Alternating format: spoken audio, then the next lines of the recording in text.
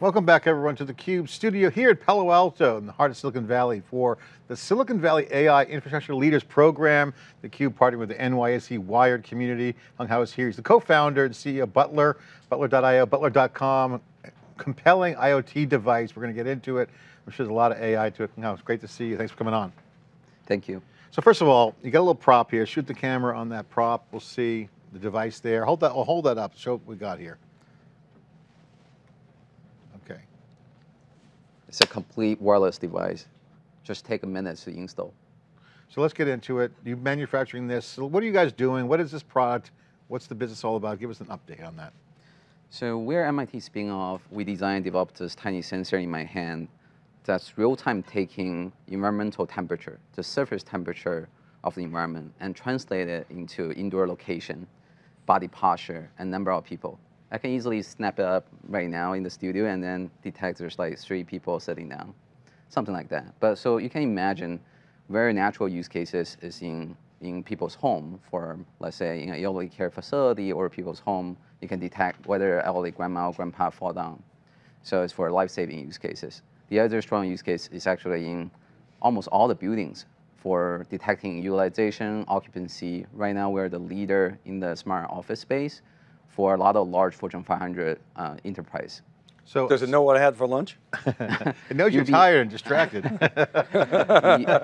You'll be shocked with what we're seeing from the sensors. A lot of offices is usually people coming and then like hang out around the lunch table, have the lunch. You guys make a guess. What's next after bathroom lunch? break? That's a good guess. What about after bathroom? Sit at their desk and stare at their screen. You're being a little bit too diligent, in a way. What's the go a little bit out of the box? What are they doing? Guess like what after like the staring at their screen, or like what after they go home. Bingo! When you're they top. Leave. Right? When they punch out. You're smarter than our MIT nerds. When they sneak out of the office, you mean? Exactly. After lunch, what we've seen from a lot of offices, we implemented. Very unfortunately, or very fortunately for those employees, after lunch, they just go home. So that's a reality today for a lot of large commercial footprints. Yeah, and the whole work at home, forcing back to the office. And also there's an energy issue too. Like if it's not happening, there's so much you can do if you have that information.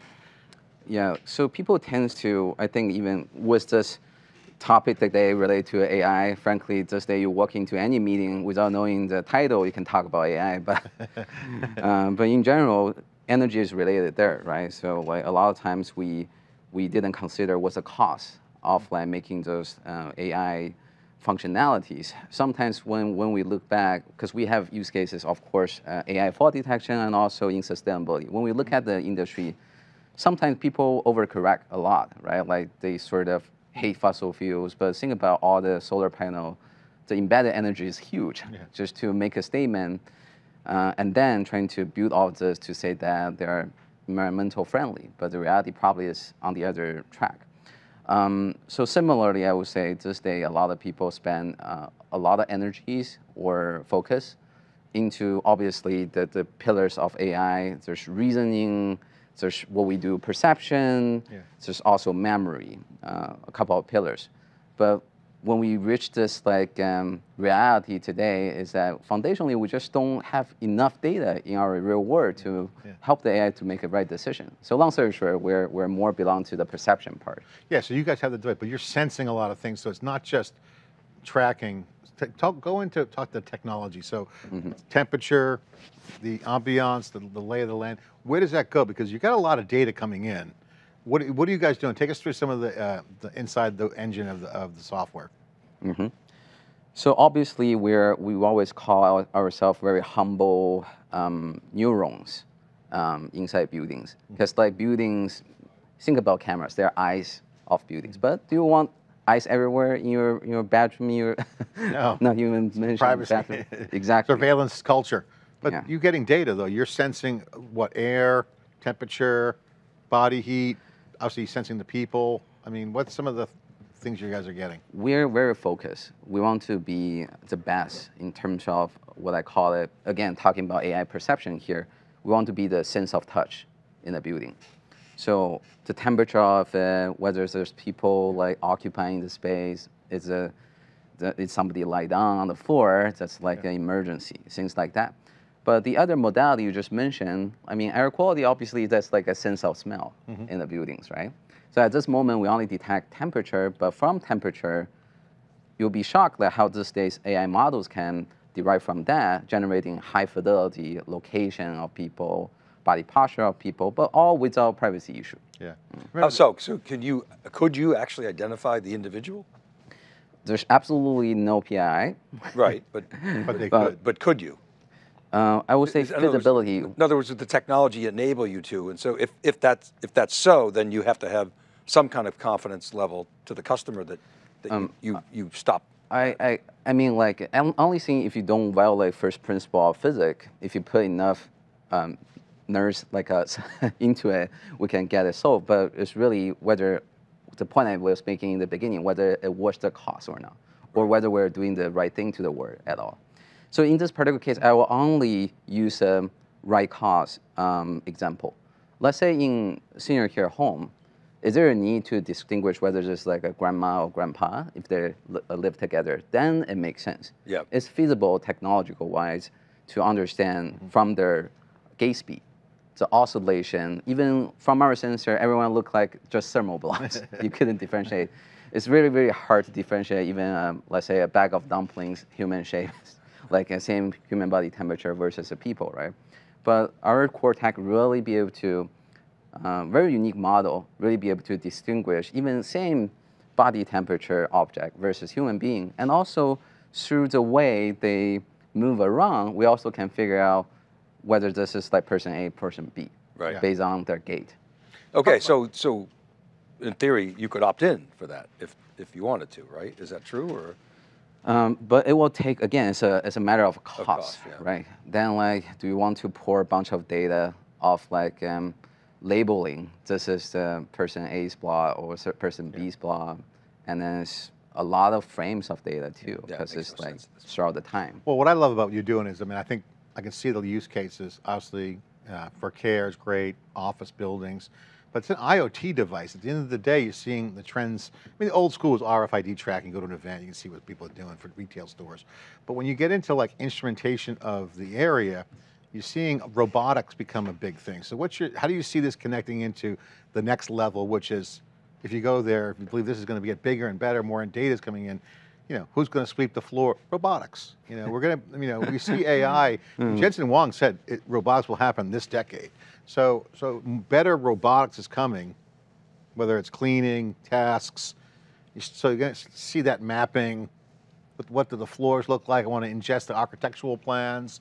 So as you start to go down that road, I can envision that a use case. What's your reaction to that? Because I mean, obviously this is the tip of the iceberg. It's a beautiful device, by the way. I love the look. I can see that being installed for benefit, not so much privacy, but like, what's your vision on that?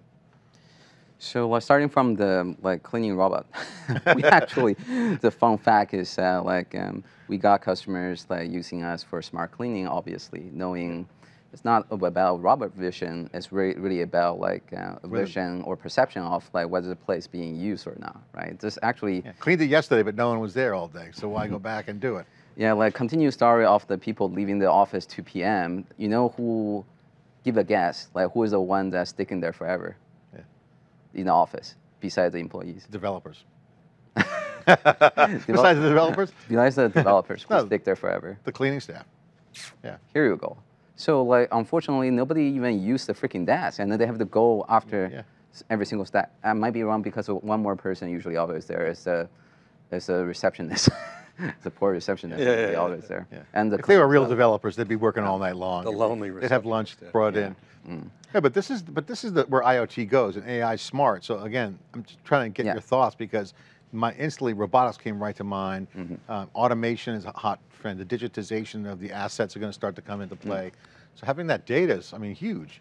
So looking back, I mean, like we all see this as a new wave of revolution, right? It's about the collective intelligence. The last round of it is the collective information. Yeah. So how do we make use of that vast amount of data floating around? So similarly, if it's just one single robot, I mean, we come from, first of all, Butler come from MIT Media Lab City Science Group. We're really building and city nerds. Yeah. So like one way A lot to of think about, experimentation, a lot of cycles on what the future, imagine the future yeah, over there. yeah, on a large scale, very, very large scale. So apparently, if you look at the source stream about like autonomous vehicle, before people, even today, we're thinking about outside in, right? The infrastructure is smart. So it's like connective nerve cell neurons. So the car itself doesn't need to be, it could be just a blood cell, right? It doesn't need to be super, super smart. So right now we see this like trend of individual devices, like the devices around us being super powerful, super smart.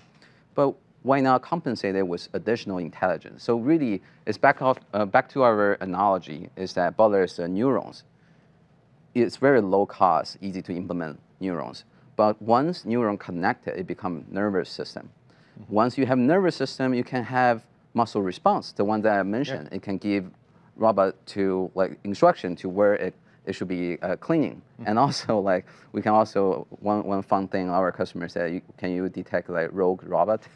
Things like that, when things went wrong. It's off the reservation, right? Go get it, pull it back in. Yeah, exactly, like doing something weird in the restroom, this and that. Yeah, I mean, this anyway. is like, I mean, MIT pioneered a lot of the neural network theory that's out there, everyone knows that. But this neutron's interesting, so this is like the next gen creative AI wave coming, taking this to the next level with applications, or not.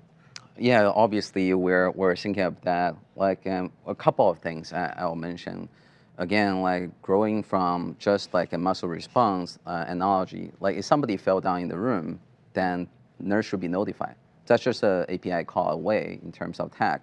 We're doing that today. So, but what's the next step of that? When you have collective intelligence of one person's like daily life, then can we prevent this like a magic, like knowing this will happen ahead of time? Yeah. So a good example is that the experiments we've been doing, also some research we've been doing with Harvard Medical School. So if you have sensor understanding, let's say Honghao gets so old and I'm 80 years old. Just imagine that. So 2 months ago, I was like trying to getting out of the bed. And then it took me 2 minutes to grab that, the sandwich I really like from the fridge. But today, somehow it took me 10 minutes. Then something happening, right?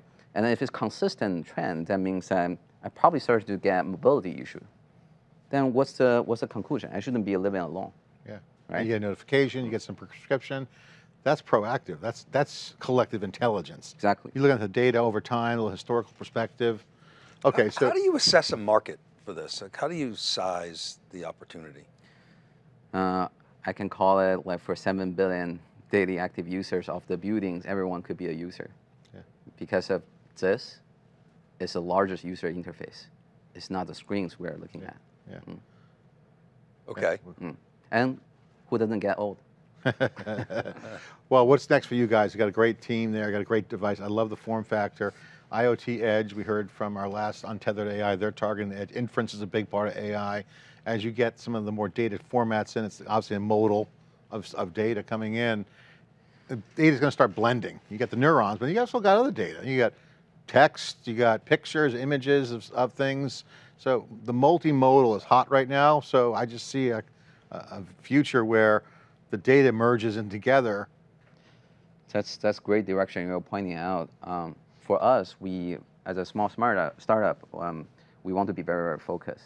Yeah. So that means efficiency. That means like how do you achieve scale with a lot of efficiency? That means like I mentioned a lot about cost. I mentioned a lot about energy, right? That's where people are starting to look at in the AI world. Similar idea here. We see the way to make history is to have things that can be proven by time. So if you look back in the building industry, what are the things that last long in the buildings? There are cameras, obviously. There's also really humble motion sensors. Yeah. So motion sensors just do one thing, right? Just sensing motion. So that's why we're very focused on lowering the cost of the device, lowering the cost of the model, and making this thing so reliable it's almost people forget about it. It's just part of the building and part of the skin, part of the sense of touch. Awesome. What a great opportunity. I love the vision. It's a bold step. IoT's everywhere, going to be a big part of the buildings and our lives. What's next for the startup? Give a plug for what you guys are doing. How long you've been around? What's next for you? You're hiring, looking for a certain kind of talent. Give a plug for the, obviously MIT spin out, obviously you got some pedigree there. It's out there on the front end of the big AI wave. What are you guys doing? Put a plug in for the company. Yes, so like we spin it out from MIT 2019, and unfortunately officially addressing market 2021, and did our Series A 2022, and then we're going to have a very large announcement in like a few days for a new round. Okay, well, we can tell us now because we're going to stream this. Patents? Yeah, roughly a dozen. Yeah. So they're awarded, pending? Yeah, a lot of, half of them awarded already. Nice. A lot of them pending, obviously. And obviously, probably some ideas around integrating into the devices, my iWatch, my Ring, my lifestyle. I could see, is that something you guys are thinking about, kind of that integration into the human piece of it? Eventually, I think, because right now we are very focused on B2B. Yeah. Again, like staying focused. Yeah. But down the line, the way we think that fast penetration in people's daily life probably is through home security system. Because like people hate like motion sensor in home security system, all the false positive.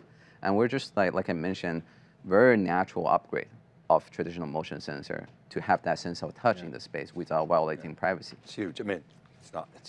It's not an intruder. It's my cat.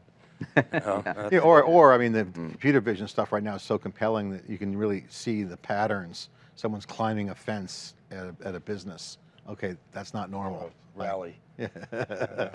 Honghao, thanks for coming on theCUBE. Really appreciate it. Congratulations on the device, and thanks for coming in, being part of the program. All right.